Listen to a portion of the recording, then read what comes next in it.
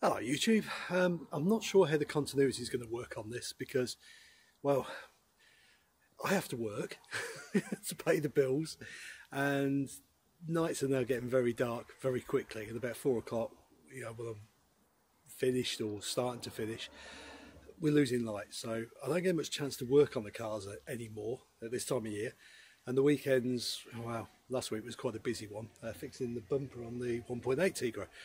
Yeah, continuity. What am I talking about? Who do I think I am? A massive channel? Anyway, waffle. Right, so today, or over the next few days, which will be one video for you, the 1.4 Tigra, this one, let me turn you around. Yeah, this one, the 1.4 Tigra. There's not a lot wrong with it. I've replaced the light already, which is broken. Does need an MOT, but the interior, let me unlock it and I'll show you what I mean. It's a typical Tigra thing. And it's basically me being anal, as I always am, but the interior, although in pretty good nick, needs a very good clean, as they all do, but obviously the usual kind of rubbish going on with the seat just here.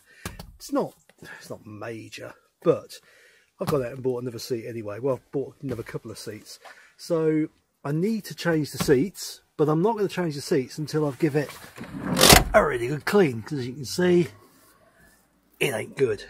Also going to seal up the body control module box, because as you know from previous videos, they can be the source of leaks and problems.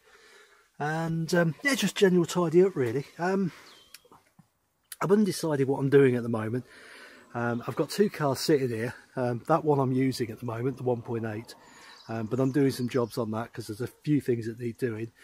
MOT runs out on that in January, mid-January. MOT runs, it's already run out on this one, so this needs MOTing. So at the moment, I'm a bit in limbo. I've got somebody interested in that, and I really need to finish it and sell it, or keep it.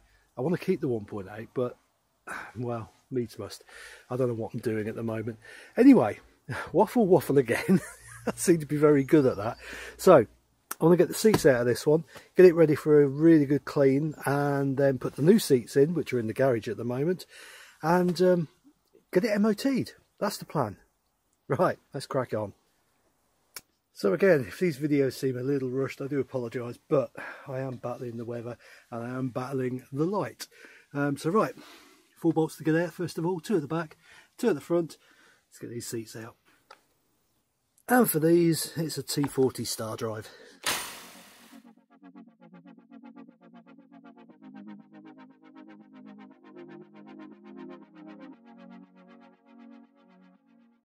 Don't forget, you need to disconnect your electric block, which is under here.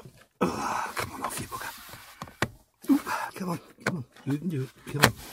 Now 2 hands. So electrical block is under there. We've got a zip tie just there as well. 2 secs. There you go, there's your electrical block. So all you do, flip that up like so, and then you pull the slider out. Ooh, he says, easy, innit? Pull the slider out like so. There you go, hopefully you saw that. That's just basically, yeah, clip there, slider that pulls out, but there is a zip tie there, just there. So make sure you get that off as well, because that will bite you in the backside if you don't.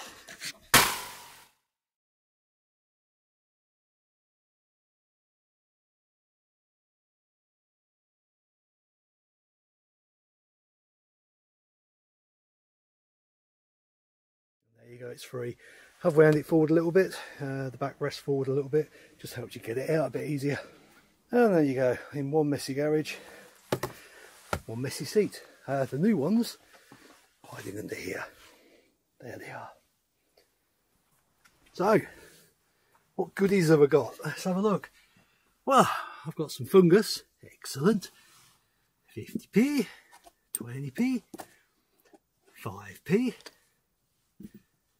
10p, so I've got 60, ooh, can I count up?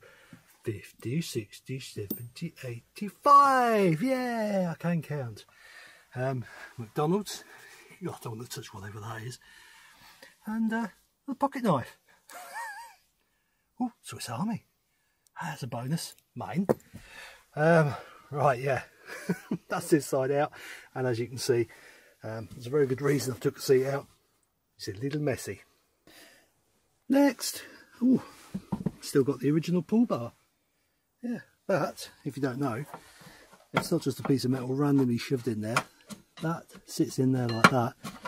It should actually sit at that end as well. You pull it out, put it in there if the boot won't release. And I'm not going to do it because it's old plastic.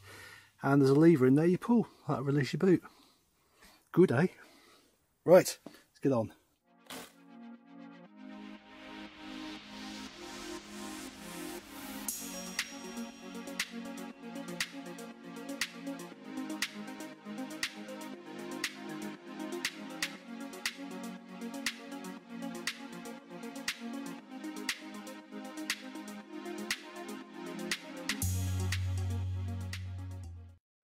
What have we got this side then? A chip, nice, a pound, and a penny. Yeah, slightly better this side. There you go, 186 up already. Excellent. Right, next job, cleaning. There you go, plenty of wet soapy suds. Let them soak in for a while and then suck it all out. Yeah, it smells nice, clean and fresh. And there you go, all clean and fresh. It smells lovely. And yeah, ironically, it's just started raining. See what I mean about getting jobs done this time of year? Almost impossible. Right, we'll let that dry and then seats back in. Well, that'll be the end of the work today then.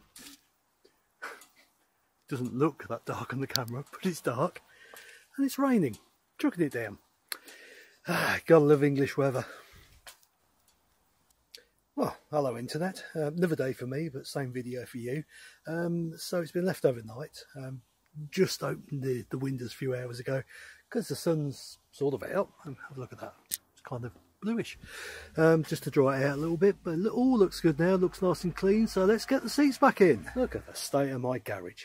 Right, obviously the original seats are not going back in because of the tear on the side. We've got some replacements there that are in good condition, so they're going in. There you go, all back in. Well, kind of placed them in, better bolt them in now. There you go, that's that one bolted down. So now, don't forget, you've got to put a new cable tie on that, just there. There it is, hold that in place.